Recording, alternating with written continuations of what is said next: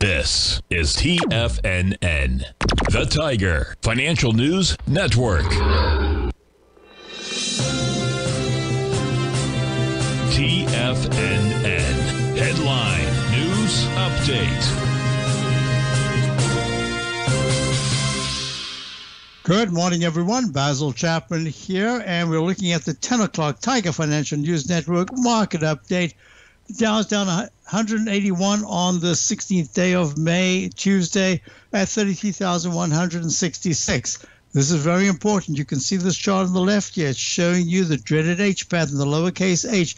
If at any point in the next few days the Dow closes under 32,937, that says, oops, be careful, because that market weakness could continue. The S&P is a little bit better in terms of chart pattern. The S&P right now is down 12 at 41.23. You see it's holding. The 9-period moving average is still green. With the Dow, it was pink. So this is going to be very important, making the 4,082, I'd say, 4,082 level.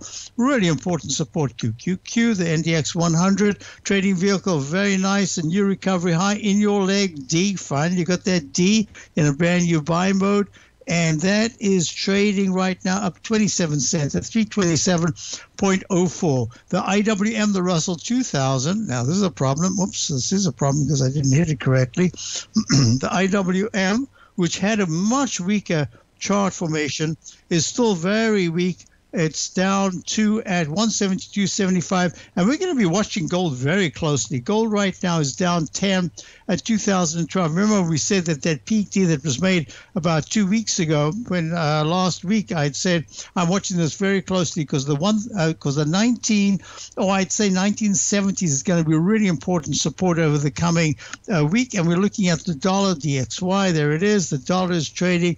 It's trying to rally. It's only down 5 cents at 102.39. It's really stuck in. It's more kind of stuck in a range. Looking at bonds, the U.S. bonds right now trading down sharply. So yields are going up. They're almost a point high at 128.26 30 seconds. There's your dreaded H. The lowercase h goes to a lowercase m. I'll talk about that in my show coming up. I didn't know I'd be able to do the show. Turns out that I had some time, that I was right here. So we're going to be looking at a lot of things. I just want you to look at crude oil as we're going to go to the break. Before we go to the Tiger Technicians Hour on this Tuesday, the crude oil is up 22 cents. I'll be right back with the Tiger Technicians Hour. Check out my opening call, news at 0.